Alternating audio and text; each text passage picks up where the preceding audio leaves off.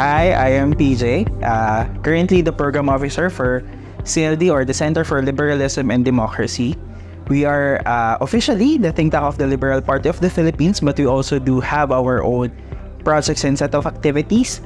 And our goal is to be one of the leading institutions or organizations that advocates for liberal and democratic values and principles in the Philippines.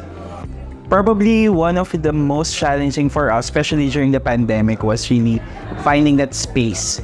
Finding that space kung saan kami pwedeng pumasok where we can, where we can do our part. But right now, with the current political climate in the Philippines, it's really hard. For example, we are trying our best to work on draft bills to go through the Congress. But of course, considering the composition of the Congress and the Senate right now, it's a bit harder. And at the same time, we are having a hard time really looking for champions to champion our advocacies and policy recommendations in the Senate and in the House.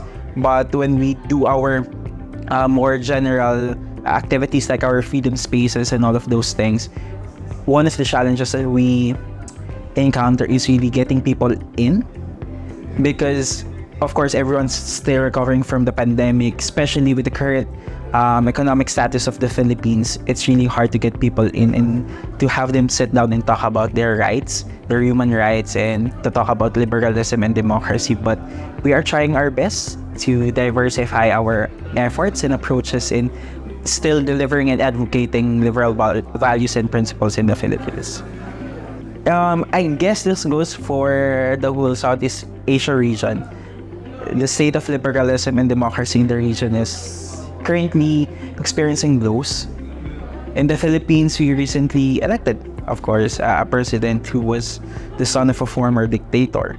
And our former president had done a great job of challenging the status quo, of challenging freedoms and democracies in the Philippines, of really influencing institutions to quote-unquote champion liberalism and democracy. But the truth is that the state of democracy in the Philippines right now is degrading. It is challenging. When we talk to people on the streets, they would know the values of liberalism and democracy, especially democracy. They would know their rights, but they wouldn't know how to assert it, that they have the right to assert it.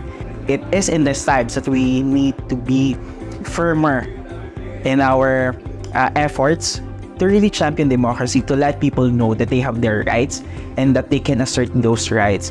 And in order to help us better champion liberalism and democracy in the Philippines, it starts with really acknowledging that there is a problem. Acknowledging that there is a problem, and this is how people perceive these problems. And in doing so, we can better craft solutions, events.